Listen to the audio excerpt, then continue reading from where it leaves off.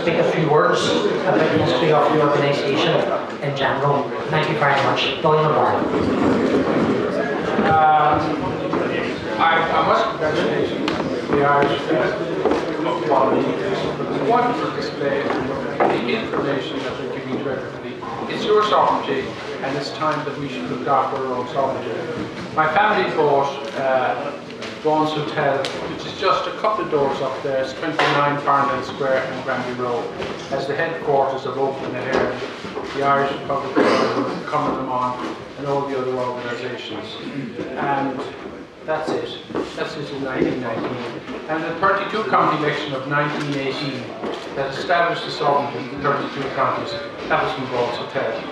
And Bonn na HÉireann, the Irish Constitution, was written there between 1917 and 1919. It's 93 years old, regardless of whether it tells you it's owned by the Irish Republican Brotherhood. And the Fenian Brotherhood, that's the Fenian Brothers, the shamrock, the green and the gold is the flower. And the Fenian Brotherhood was founded by John O'Mahony for America. They opened the White House for St. Patrick's Day, and they lobbied to build all the factories in Channel and all over Ireland. And they're a wonderful organisation in America. And but that's where it all started. That's where the state was founded, the Sovereign Republic of Eire. And that's where the 32 county election of 1918, that's headquarters. And then it was ratified on the 21st of January 1919 in the Cabinet Room in the Mansion House. And we still go there 93 years on, my family are doing it, and I'm doing it 48 years. We don't get much attention. That's Bonn na HÉireann. And you know, the name of the state is Ireland. Everybody should have a copy of that. When you see the sovereign seal and you see Eire on it, that people should look at Devil Eire's signature on the sovereign seal. It's a fabulous history. The harp is the covenant between God and man with all the information knowledge for his planet Earth and our civilization. And that's, the Book of Psalms is the Psalter, and that's the Psaltery. And that is two images. You put that up to the mirror and you see the harp of the Psaltery. And that's what makes everything legal, valid and bona fide. It's on your passport, your title deeds and everything. It's owned by the Irish Republican Brotherhood, who keep it in trust for the Irish people. That is the proclamation, which is the foundation document of the state. And that together on the 21st of January 1919 in the Cabinet Room at 12 noon, that was ratified under the 32 county elections, both those times. And Dáil Éireann sat later in the round room, and they ratified the 32 county elections of 1918, the proclamation, and Bonn na HÉireann. And that's what's important.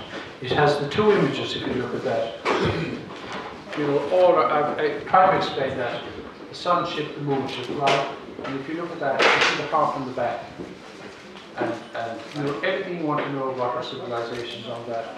And very kindly, the people who go to that ceremony every year have put it up on the website, and it's called BillyMcGuire.com, McGuire.com. You can get into that, although my broadband has been taken away.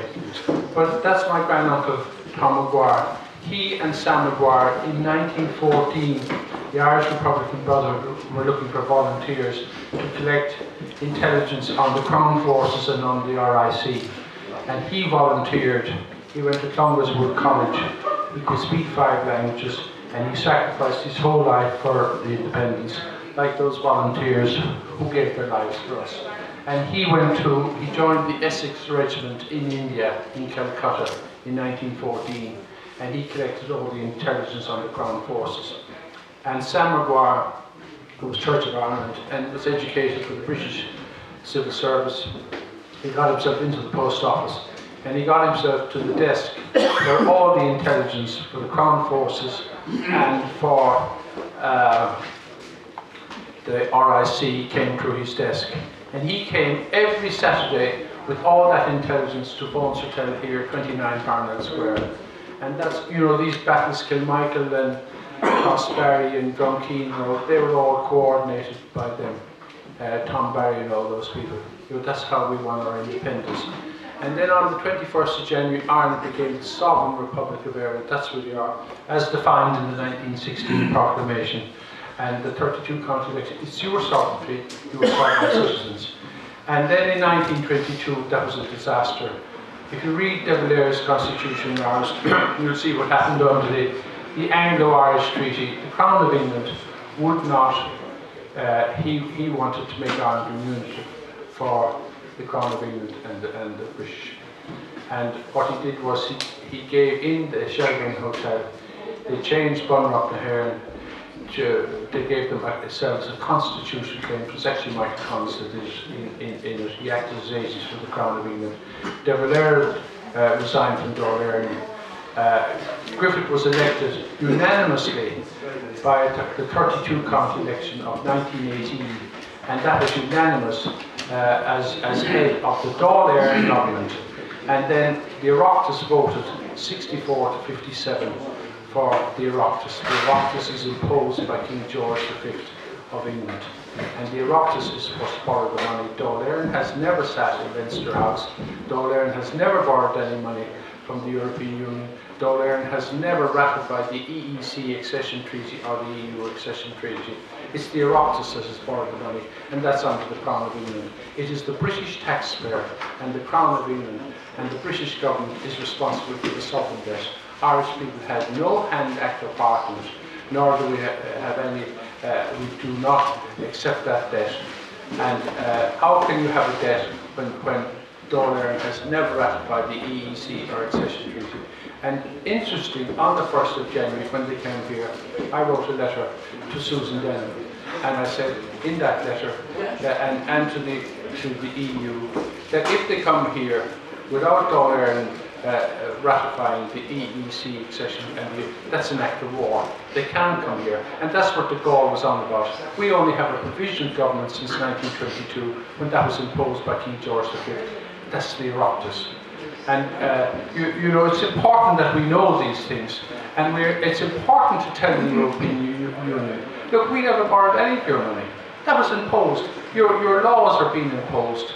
Down, why should we be imposed? We had that for 800 years. We're a sovereign people. We have a sovereign nation. We're lacking a sovereign government since 1922. Only a sovereign government has the right to issue licenses, collect taxes, make appointments, and appoint a judiciary under the sovereign seal of Dáil Éireann. It hasn't sat since 1922. It sits on the 21st of January in the Cabinet Room of the Mansion House. RTE refused ever to mention it. The papers refused to mention it. That's not correct. And I think it's time we stood up. Where would you go without your passport? That's what's on your passport that makes it legally valid and bona fides. And we have a wonderful history, and we're not allowed to know anything about it. And I think it's time. We have the most valuable territory in Europe. I claim every year, as President of the Irish Republican Brotherhood for the Irish people, all seas, all our mineral rights, all the assets of the state, right around the whole 32 counties. That's what I vote. And that was the vote of 1918. That was the vote again in 1922 when Dáil Éireann voted unanimously for Griffith. And Griffith was head of the Irish Republican Brotherhood and head of state. Michael D. Higgins is not President of Ireland. He's President of the Oireachtas and subject and servant to the Crown of England, his Queen. Enda Kenny is not Taoiseach of Dáil Éireann. He is Taoiseach of a provisional government imposed by King George V and is subject and servant to the Crown of England, his Queen.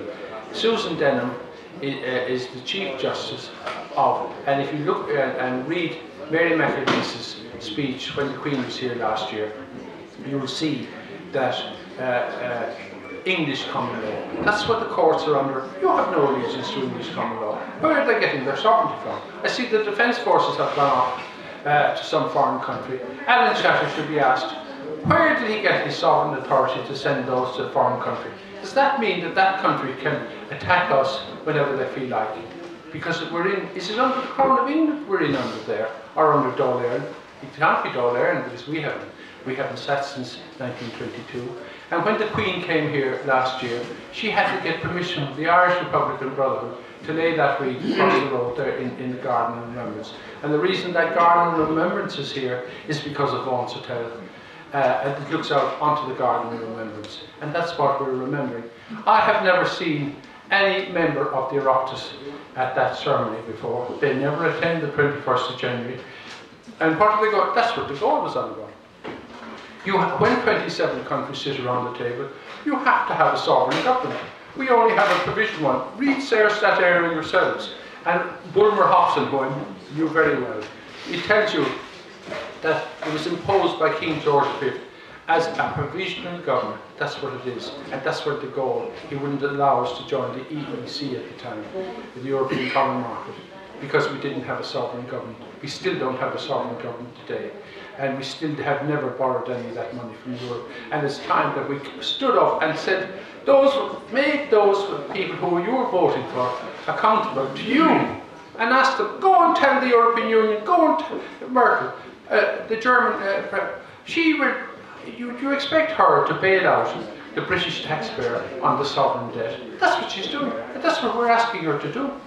I think it is a scandal, and it's time that those TDs were held accountable to the Irish people. You have the Oakland and Eire court in McKee Barracks, which any of them can be indicted for treason, and that's under the 1916 proclamation. That's what it's under. That is, and you read the last of it, you heard it be read out today, and that's the foundation document of this state. And that's, you see that when they leave out on your tax form, they leave out Eire on it. That's blasphemy, and that's covered in Bunrock and Eire. Now, why aren't there judges? When you go in over the court, you see the sovereign seal that was changed from 12 to 13 strings, the symbol of Brehon law. Now, why can't the judge tell you, am I in here under the Bunrock and Eire? What Bunrock and Eire are you using? Michael D. Higgins said it was 75 years old this year. It's actually 93 years old. So they're not using the Bunrock and Eire. They're using English common law, but they won't tell you that. You have no allegiance to English common law. And it's time these people were made accountable. Civil servants, they are not an independent civil servant, is what Mary McAdee said in her speech when the Queen was in Dublin Castle. Independent civil servants, they're employed by the Oireachtas, they're paid for by the Oireachtas, they're not paid for by Dáil Éireann, they're not paid for. And if you look at, you know, when you see that, and you see what's going on, and you see the state says it's slow step because we're not told the truth. RTE do not tell the truth. They tell, oh, the minister said this. When I address a minister or a judge, provisional, that's what they are, provisional ministers and provisional judges. That's what they come from. You will see it over there on Michael Collins. He was a member of the provisional government. He was a member originally of the sovereign government. Dáil Éireann is the sovereign government, and you hear this thing about the Dáil. The Dáil is just a meeting. The Oireachtas sat in Leinster House. The Oireachtas, how can one of those TDs that they call themselves, they're not TDs, they are members of the Oireachtas. You can't be a member of the Oireachtas and a member of Dáil Éireann. It's just, to be a member of Dáil Éireann, you have to have a 32 county mandate. To change that for the children's referendum, it has to be a 32 county referendum. And you see on the note that came in my door in the post, it said it can only be changed in a referendum, but it didn't tell you it has to be a 32 county referendum. And you should ask these questions. We have to start standing. If you don't, they're going to keep on putting on that sovereign debt down on your children and your grandchildren who had no responsibility for it. And that's what I say. I don't want to delay you. I thank you very much, and I must say I thank both in the Eire for the wonderful achievement here today. It's such a happy meeting, and there should be more of it. And coming them on are coming together again. And I asked, you know, for the peace and reconciliation that they would restore Vaughan to Terra when the state was founded. Every other country in Europe has a sovereign government, and we only have a provisional government. And ask them, when and where was the state founded? They can't tell you. Isn't that a scandal in this day and age, with all the communication we have? It's lies and deception, and I think we have to stop that. Thank you very much.